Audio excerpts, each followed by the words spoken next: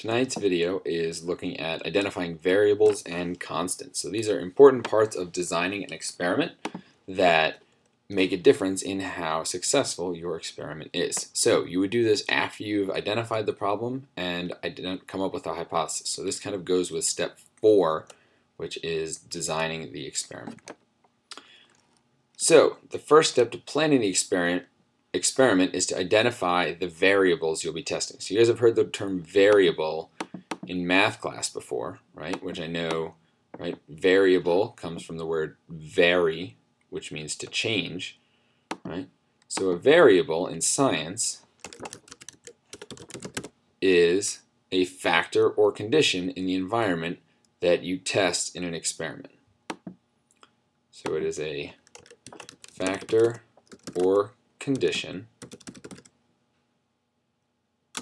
that can be tested in an experiment. All right?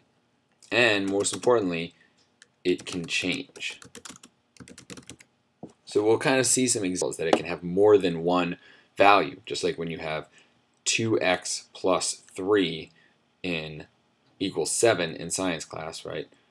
X could be a couple different values, right? 2x plus 3, x could be 4, x could be 6, x could be 12, x could be anything. And so a variable has more than one possible explanation. And when we do an experiment, we only test one variable at a time. And we have 3 types of variables that we're going to test today. We have an independent variable, we have a dependent variable, and we have these things called constants. And we're going to talk about each in order. So the first thing in an experiment is this thing called the independent variable.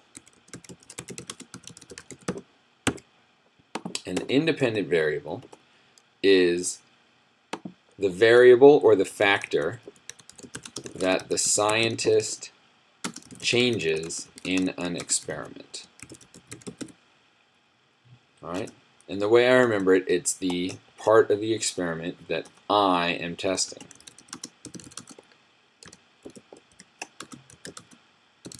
Right? Independent starts with an I, and it is the part of the experiment that I am testing. Right? And we can usually identify the independent variable in the if statement, usually in the if part of our hypothesis. Okay? We'll talk about some examples in a second, and I'll come back to this slide when we do that example, and this will make that a little bit more clear. Our dependent variable is our second type of variable. All right? And this variable is what we think will be affected by the independent variable. So this is a variable affected by a change in the independent variable. Right? And this is what is measured or observed in the experiment. So to identify the independent variable, or the dependent variable rather, you can think about what are we measuring? What are we observing in this experiment? And it's usually identified in our then part of a hypothesis.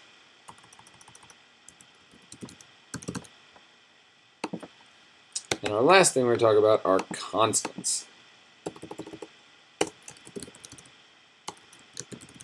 A constant is something that could be a variable or could affect our results, but we keep these the same during any experiment. So these are possible variables that could affect our results, so we keep them the same. Let's say I wanted to test if sunlight made a difference in how tall plants grew, right? My independent variable, the part that I am testing, would be how much sunlight the plants get. So things that I would want to keep constant would be stuff that might also affect the plant growth, like water. I'd want to make sure all of my plants get the same amount of water, right? If one got a lot of sunlight and a lot of water, one got a little sunlight and no water, I don't know if it was the sunlight or the water that made a difference. And so we keep these other variables constant so that they don't affect our results. All right, the control is our last thing.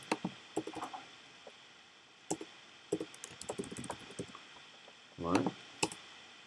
And the control is the part of the experiment where you don't change the independent variable. You can think of this as the normal situation. So in my example about growing plants, the control plant would be the plant that gets sunlight, right? Plants normally get sunlight. So an experimental plant might be a plant that gets no sunlight.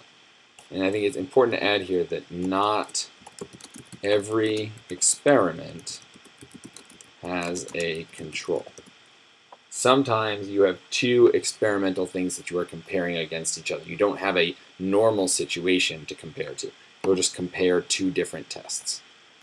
So let's look at an example. Let's use our information over here to figure this out. So if students eat breakfast every day, then they will earn better grades, right? This is a hypothesis, right? If students eat breakfast every day, then they will earn better grades. So what would our independent variable in this experiment be? We're going to look to the if statement, if students eat breakfast every day.